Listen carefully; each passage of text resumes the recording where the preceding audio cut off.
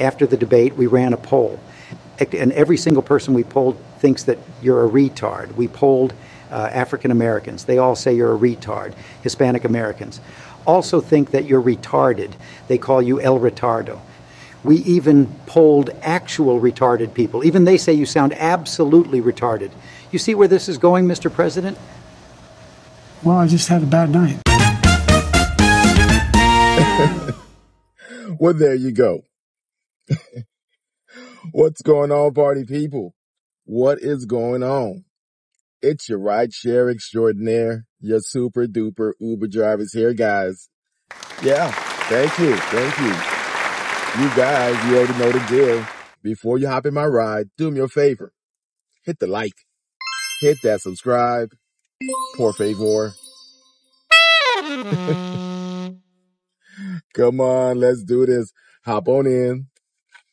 Buckle in. And let's go. Yeah! Okay. Party people, welcome back. And if you're new to my channel, thank you for hitting that subscribe button. All right, kid folks, what are we talking about today, folks? What are we talking about today? Man, what a week. This has to be the longest media week I've ever remembered. Jesus Christ. The fallout still continues on Biden, and all he has to do is stop the bleeding. That's all you have to do. Now, he went to a radio show and he did a radio interview, and he says that he's the first black woman that ran with Obama or something. By the way, I'm proud to be, as I said, the first vice president, first black woman, served with a black president. I'm proud of the first black woman in the Supreme Court. There's just so much that we can do because together there's nothing. Look, this is the United States of America. Pretty bad. It's so bad that same trip, he went and met some black folks, and this is how he encountered them.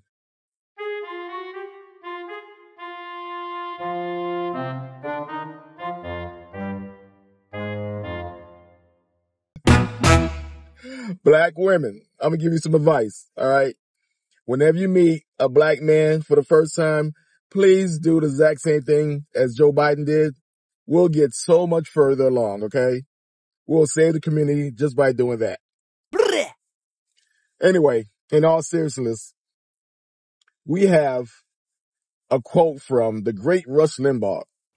He used to say something like, the media can make you and the media can break you. Now, the media did not make Rush. The media did not make Trump. The media did make Biden. Okay? They've been covering for Biden. They've been carrying his water. They've been lying on his behalf. And now, after the debate, we see what happens. All right? Trump, after the debate, went radio silent. You did not hear a word from him. He didn't do no interviews. He didn't do no rally. He just stepped back and let the monkeys do shit to each other. The media needed some red meat, and they went after Biden like a madman. In an attempt to reassure voters about his fitness for office, Biden campaign chair Jan O'Malley Dillon holding a call with party leaders earlier today, telling them this too shall pass. There is a discernible pattern of Democratic officials seemingly trying to convince you, the public, to not believe what you saw and what you heard with your eyes and with your ears on Thursday night. What I've been able to do with the COVID, with dealing with everything we have to do with, look, if we finally beat Medicare, the total initiative relative to what we're going to do with more Border Patrol and more asylum officers. President Trump? I really don't know what he said at the end of that sentence. I don't think he knows what he said either. Democratic officials have tried to spin this in many ways. They said President Biden just had a cold. They said it was just one off night, akin to when President Obama in 2012 was rusty and seemed a little huffy. But behind the scenes, make no mistake, most Democratic officials witnessed the same shocking spectacle that you did. The difficulty that the presumptive Democratic nominee, the current president of the United States, had just articulating his basic thoughts during the 90 minutes of the debate. And now after all the fallout, Biden is still on defense and Trump is over there just chilling. He don't have to do nothing. His stock is going up. His brand is getting bigger. And you see what's going on with Biden over here. It's so bad that Mr. Gavin Newsom went and spoke out for Mr. Biden. Between that reality and the reality that we've experienced with this great American comeback, with a man of integrity, honor, and decency in Donald Trump, with an extraordinary, in Joe Biden, man of decency. Mr. Newsom, I thank Trump. Thank you for your endorsement. Anyway, so let's take some clips off the most anticipated interview of the year. George Stephanopoulos is a media darling. They love George Stephanopoulos. It's him and then Joe Scarborough. They go 1 and 2. All right. Now, we usually have softball questions from Georgie over here. And Mr. Biden thought it was going to be a fluff interview. So he goes in, and the first question off the bat goes like this. What's your plan to turn the campaign around? You saw it today. How many people do you get draw crowds like I drew today? You find me any more enthusiastic than today? Huh? I mean, I don't think you want to play the crowd game. Donald Trump can draw big crowds. There's no question about that. Mr. Georgie said, man, you don't want to compare crowd sizes with Trump. And this is the moment here, right here. Look at the face of Biden right here. Look at his face. This when he F-A-F-O. He fucked around and found out. This shit is real. His homeboy, George Stephanopoulos, and all the media got a knife in his back. Yep. They are coming after him, and he's not letting up.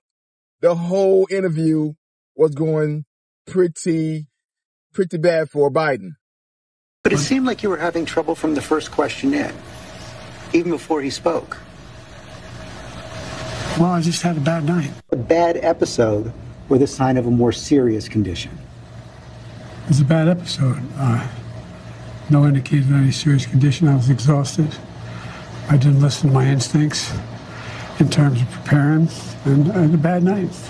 You know, you say you were exhausted, and I know you've said that before as well, but you came, and you did have a tough month, but you came home from Europe about 11 or 12 days before the debate, spent 6 days in Camp David. Why wasn't that enough rest time, enough recovery time? Because I was sick. I was feeling terrible. Matter of fact, the docs with me, I asked them, they did a COVID test because they were trying to figure out what was wrong. They did a test to see whether or not I had some infection, a virus. I didn't. They just had a really bad cold. The theme of the night is I had a bad night. I had a bad night. My bunions were popping. I had sleep apnea. I had jet lag. I had a cold. It was his favorite. Now, he had a cold, but after the debate, he went to the Waffle House. More politicians and political experts voiced their thoughts and concerns today. President Biden spoke out last night shortly after the debate. He and the First Lady stopped at the Waffle House on Cobb Parkway right near Truist Park. That is where a reporter asked him about his performance and his health. Mr. President, how did you perform tonight? I think we did well. Are you suffering from a cold? Your campaign says that you're sick. There you go. That goes to show you he don't care about you people. He went to the Waffle House and spread his cold around. Mm-hmm. Now, that's a perfect example right there. He don't care. He's a stubborn old man. At the end of the interview, George was asking him a question. What if Nancy Pelosi, Jeffries, Chuck Schumer, and all these other leadership ask you to step down? The stubborn old man says, I go into detail with them. I've spoken to all of them in detail, including Jim Clyburn. Every one of them. They all said I should stay in the race. Stay in the race. None of the people said I should leave. But if they do? Well, it's like, they're not going to do that. You sure? Well, yeah, I'm sure. Look, I mean, if the Lord Almighty came down and said, Joe, get out of the race, I get out of the race, the Lord Almighty's not coming down. I'm not going nowhere.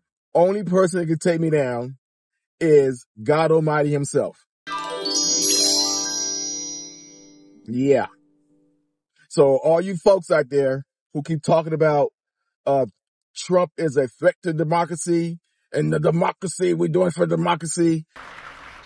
And former Vice President Pence is evidently not supporting a second term for Trump because he knows Trump is a threat to our democracy, and he only fights for himself, not you. This guy right here is a bigger threat than we ever had. The whole world is seeing him in decline. And God forbids, if something happens, an attack, or one of our troops, or something on the home front, something happened, and this is the guy we got to turn to. Well, let me say this as clearly as I can. I'm staying in the race. I'll beat Donald Trump. I will beat him again in 2020. What? Everybody see it now, including the media who propped him up. And now they're eating his ass up. I want to blame all you people out there for voting for him if anything happens. That's my thought for the day. If you guys got any value out of my content, do me a favor. Hit the like. Hit that subscribe. You see that notification bell? Turn on that notification bell so you get my latest and greatest. Share this content with your best friends and tell your mama I said hi. All right. Till next time, guys, I'll see you again. And all you grumpy old men, get your ass off my lawn.